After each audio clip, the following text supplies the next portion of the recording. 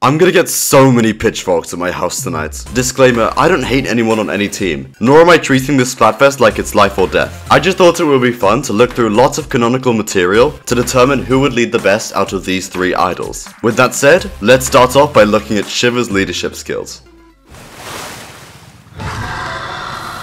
I couldn't find too much about Shiver's backstory, but her ancestors were definitely a culture based around sharks and blades, as shown in the 10th sunken scroll. Shiver met Frye and Big Man in middle school, and practiced singing alongside Frye atop the school rooftop. I want to focus on one thing in particular though, and that's her shark. Shiver has shown a mixed relationship with her pet, Master Mega. Some can see them as great warriors, comfortably able to dance and maneuver across spinning ink whirlwinds, having the ability to swim up a road of eels fast enough to allow Agent 3 to jump out of orbit, and much more. Others can see them as two children just not getting along. Shiver is not nice at all to Master Mega, constantly abusing the animal and blaming it for her aggressive and risky moves. It's difficult to interpret how good of a leader Shiver is based off of this. On one hand, she can clearly do great things with her shark under her command, but she also frequently doesn't treat it with any sort of respect. Judging by the fact that she sometimes can't handle one shark not doing its best, it would be an understatement to say that she would struggle with keeping a level head while leading a whole group of people. Her arrogant and aggressive nature often gets the best of her, and that's a quality you probably don't want a leader to have. Not to mention, Shiver picked Team Power and Team Money in the recent Splatfests, both of which being self-fulfilling Splatfest teams. It's unclear whether or not Shiver is a good leader judging by what we can see in canonical material, and I'm going to leave the interpretation up to you, since I don't exactly know how to make a call on this one. But the same cannot be said for our next Deep Cut member, Frye.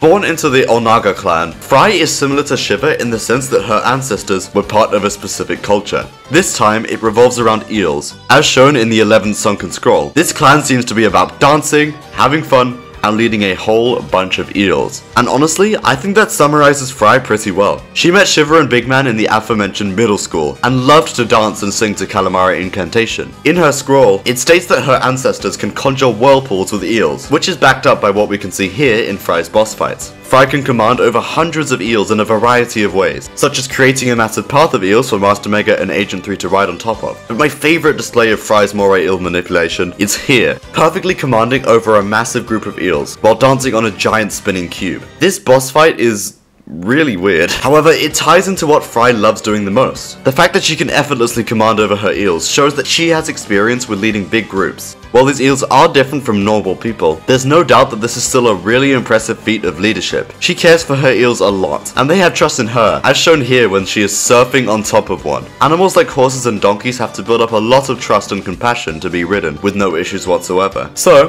this further proves that Frye is a capable leader. But if things get too dire, she isn't afraid to turn serious. She states that she isn't the type of person to back down when she's beaten, when you fight her for the second time. However, Frye has shown to not take things seriously all the time, and she isn't exactly the smartest idol in Deep Cut. Despite this flaw, it's consistently shown that Frye has great control over her people, and loves them very much. And with this good of a control over her eels, whether she's using her whistle to command them or simply calling for them, there's no denying that Frye is a worthy candidate for the best leader among Deep Cut. However, we have one more idol left to cover, and he could absolutely win out against Frye in terms of leadership skills. Let's talk about Big Man.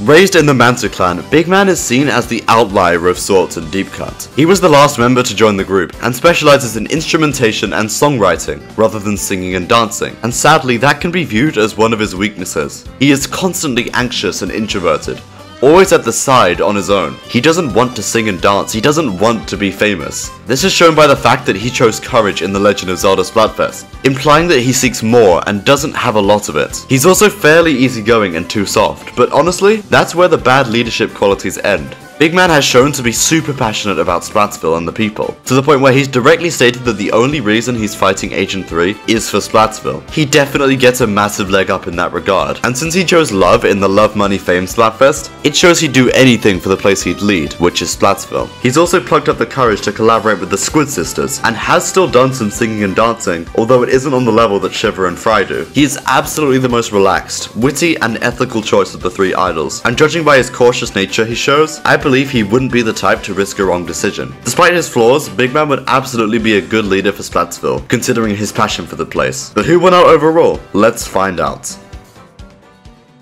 It is a first round knockout. While Shiver and Big Man certainly have their strengths, I just don't see much of a competition on this one. Shiver has stated that she's the leader of Deep Cut, but judging by her cocky nature and Frye's shocked expression afterwards, it's not actually that easy to trust her statement here. Meanwhile, Frye is always asking the Squidbeak Splatoon to join Deep Cut, always closest to the camera, always loud and always passionate, which are all great leadership skills to me. Not to mention her experience with leading all of those eels skillfully and perfectly, which is something that the other two idols can't say they have much experience with. While it is true that Big Man certainly cares a lot, he's also frequently shown that he doesn't want to play the main character role, and that's what Frye is all about. I don't want to give the impression that Frye would be the best possible leader. Deep Cut as a group are designed to not be great rulers, with clear flaws, and they can only be great rulers when they're together. That's the reason that this debate is so hard and weird. None of these characters would be that great on their own, so picking one is naturally going to be difficult. I support people on any team, Team Shiver, Frye, or Big Man, but I can conclude that when looking at these characters and what they've done in official canonical material, I believe that Frye would be the best pick out of the Deep Cut members. Shiver and Big Man certainly tried their best, but alas, they couldn't quite cut it.